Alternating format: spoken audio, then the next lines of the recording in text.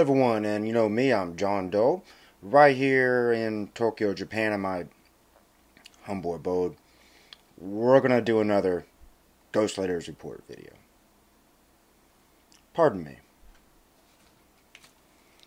While we're on the topic today of Fukushima and TEPCO, I might as well light up a smoke. Something I don't do so often when I'm making videos these days. Now, why would I be smoking when talking about the Fukushima disaster? Well, because as we approach 3 years anniversary of this disaster, still not one person has been tried or convicted and had to legally take blame for this disaster. And that is no more clear than a recent decision by the courts here in Japan, by prosecutors, to drop all charges against TEPCO and government officials for being legally responsible for the disaster. Now, some 15,000 people whose homes were hit by radiation and farms from the stricken plant filed a criminal complaint back in 2012 against the Japanese government and officials of TEPCO. They're claiming extreme damages for their lives, their ability to have a prosperous life, and their entire existence destroyed due to this disaster. But the prosecutors in September of this year decided, no, we're not going to do anything. So these people appealed this to a committee that can force prosecutors to take action.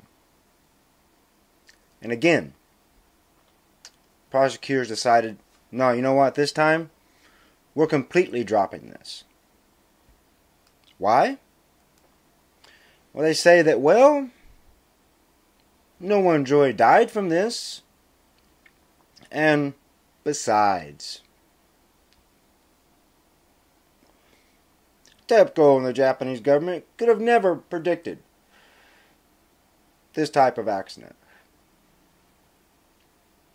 That's very, very telling, considering that Japan has a long historical record of very powerful earthquakes and very large tsunamis. So there is precedent to predict something like that. And despite the fact that more than one occasion, TEPCO has admitted, officials in TEPCO, some of them high-ranking, yeah, we failed to prevent this disaster. We were not properly prepared. The euphemism I like to use is an insufficient safety culture. Despite that, no charges against anyone for this. Despite the fact that there's been more than one report released that confirms that the Fukushima nuclear disaster was in fact man-made and could have been prevented. Despite the fact there were clear negligence due to fear of being sued like this on a part of TEPCO. Despite all these things, despite the fact that there have been hundreds and hundreds of deaths related to stress and other problems related to the Fukushima nuclear disaster.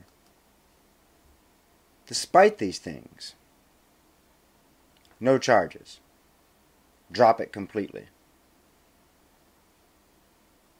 Now, why would these prosecutors decide to ignore all of this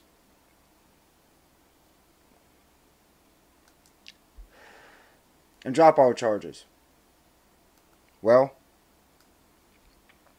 it has to do with the current political environment here in Japan.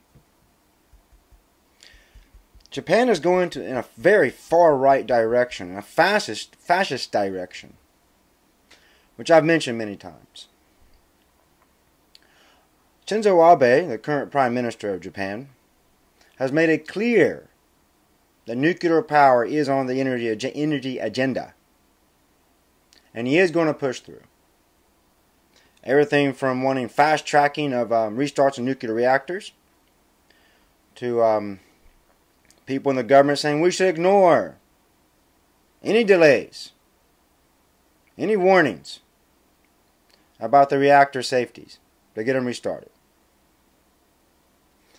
And we also know that corruption is institutionalized here in Japan. I'll put a link about that, of course several other links as well, in the description box of this video on YouTube. So if you're watching this video from another place on internet that's not YouTube, go to the YouTube page, look at the description box, and get the access to those links.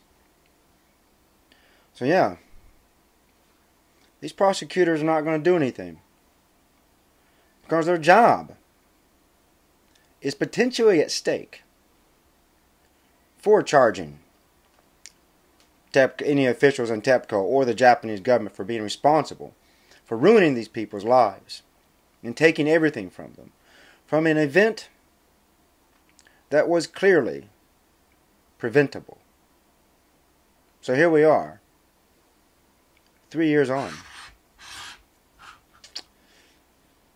Nuclear radiation still puking out of Fukushima. And no one is made to be legally responsible for what it has done to the lives of these people. It's beyond sickening, but not unexpected. But the fight's not over to try to get someone to take legal responsibility for this.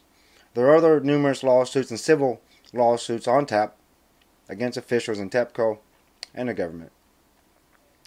So we shall see how the future holds in the next few years. Will any justice ever be had for the victims of this disaster? Till next time, this is me, John Doe, here in Tokyo. If this is the first time you've seen me, please subscribe. We get videos like this and lots of other nice things I'm sure you'll enjoy. So this is me in Tokyo. Check it out.